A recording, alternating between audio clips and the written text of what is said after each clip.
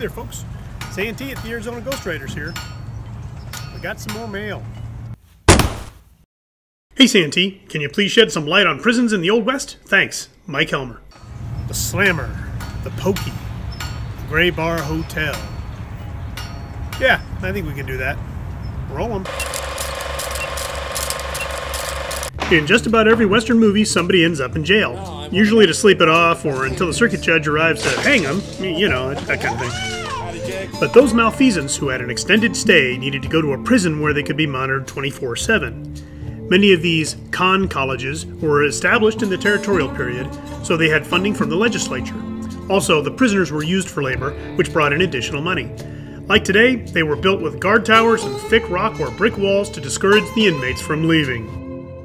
I scoff at your moronic interpretation of Hoosgow architecture. The conditions in the joint ranged from okay to downright awful. Yuma Territorial Prison was overcrowded and you had too many prisoners in one cell. They also had an issue with tuberculosis, which, in a confined prison situation, is hard to contain. Now, Yuma had a cutting-edge ventilation system for the scorching summer heat, yet convicts still had to empty out their own chamber pots. Technology. Yuma was built in 1876, and the first prisoners actually built their own cells. I may have built mine with a bar and a widescreen TV mount, providing I could find one. I understand you're a man that knows how to get things. Some famous outlaws were incarcerated in the calaboose. Yuma holds claim to Pearl Heart and gunman Buckskin Frank Leslie, while Wyoming State Prison in Laramie once housed Robert Leroy Parker, otherwise known as Butch Cassidy. Yeah, he spent 18 months in there for cattle rustling. This Wyoming State Penitentiary in Rawlins is one of the most haunted buildings in the United States. If you believe in ghosts.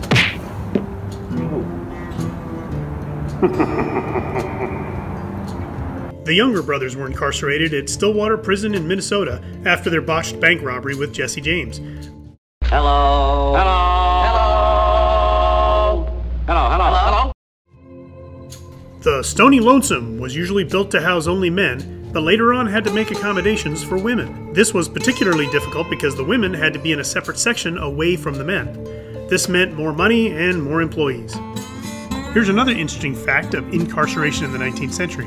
Prison guards kept an incredibly detailed dossier on each inmate. They not only noted scars and tattoos, but dental hygiene, habits, and even posture. As far as the rules go, there were a lot of them. Breaking a rule could have you thrown into solitary confinement, which was bad.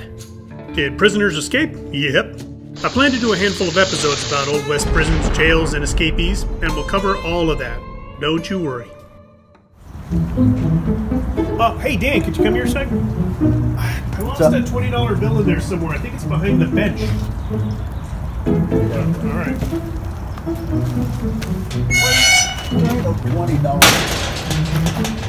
Hey! Hey, Santee. Hey Jerry, how you doing?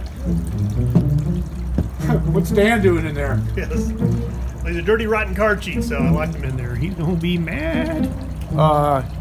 You know that door isn't locked. It's for guests. What? Oh, that's bad. I'm gonna get the trauma kit. Okay, Jerry, come back!